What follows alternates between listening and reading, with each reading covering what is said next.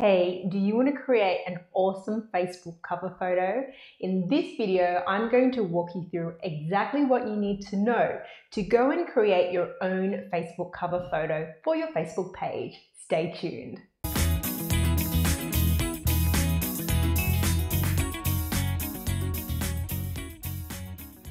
Hi, I'm Sarah Nguyen, your online marketing strategist, helping you build your business using tech and social media with ease.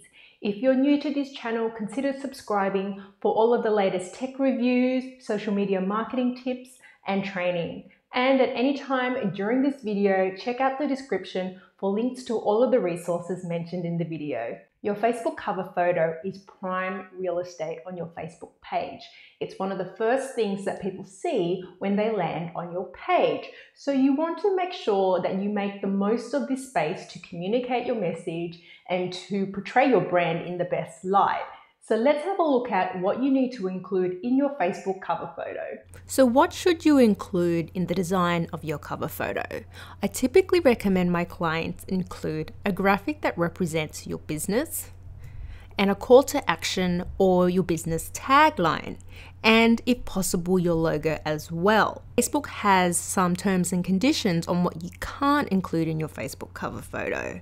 Your Facebook cover photo can't infringe on anyone else's intellectual property, so you need to make sure that you use images and photos that you have the right to use. So this means not using images that you find on Google Images, and to make sure that you've either taken the photo yourself or you've purchased the rights to the photo. Your Facebook cover photo can't be deceptive or misleading, and you can't encourage other people to upload your cover photo in their timelines. So let's have a look at some real world cover photos to give you some inspiration on what you can include in your cover photo.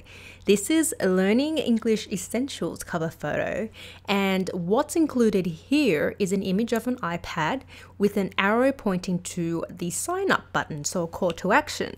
And they're encouraging you to get their free English conversation practice video and worksheet. There's also their tagline, learn English quickly, easily, and without overwhelm.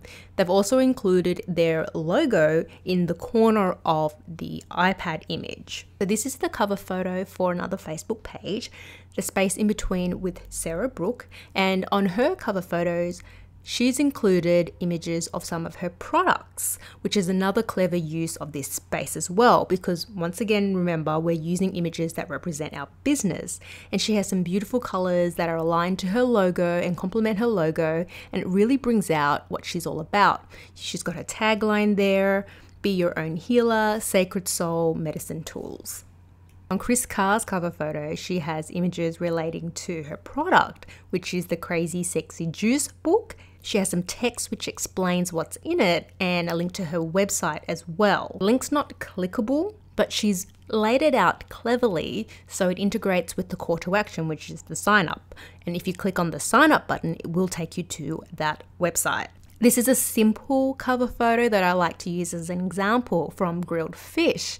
And this showcases grilled fish, which is what this fish and chippery actually sell.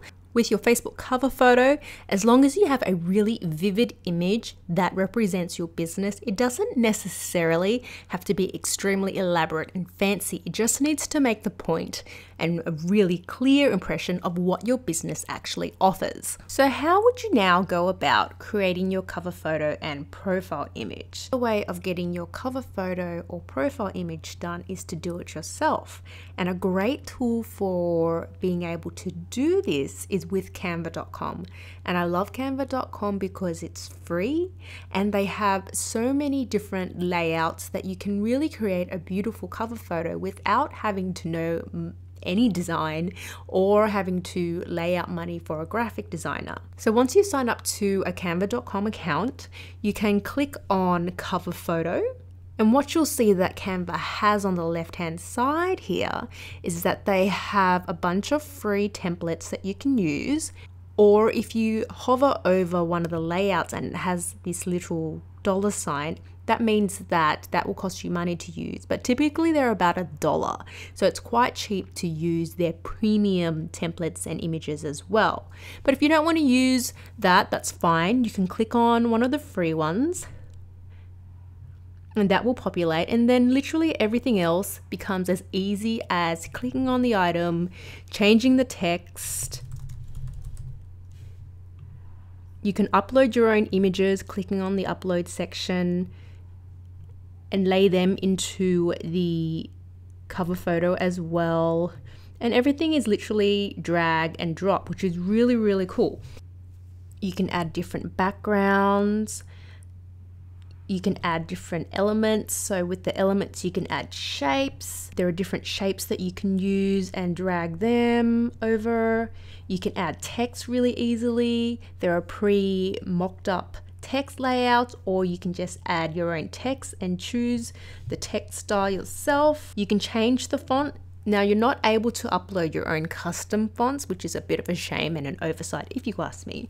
However, there are many fonts that Canva do allow you to use, and it should be enough for what you need to do. You can delete things if you make a mistake. Once you're happy with your design, it's as easy as clicking on the download button, and for Facebook specifically, you can save it as a high quality .png format, and that will work quite well for what we need to do, which is upload it to our Facebook fan page. Canva will prepare the image, and then you can go ahead and upload the image to your Facebook cover, which we'll show you next. Now, to create your Facebook profile image, you would click on custom dimensions. The width is 180 and the height is 180, and we want to make sure that the size is on px, which is pixels, and then we'll click on design.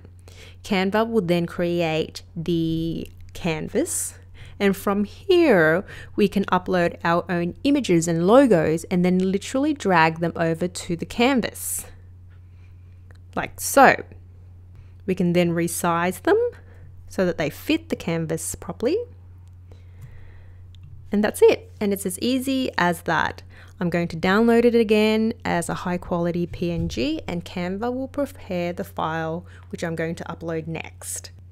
Now, to upload your cover photo, what you want to do is go back to your Facebook page, which we created. You want to click on the little icon here, click on add cover, and upload the photo. So we're going to choose the image that we just downloaded from Canva, or the image that your graphic designer has provided you, and then we're going to upload that, and Facebook will position the image. You can move it if the image is a little bit bigger than the size that Facebook allows. And we're going to do the same to upload your profile image. We're going to upload a photo, choose the image that we just created, and that's it. And then we're going to save our changes, and we're done. So there you have it, a step-by-step walkthrough of how to create your own Facebook cover photo.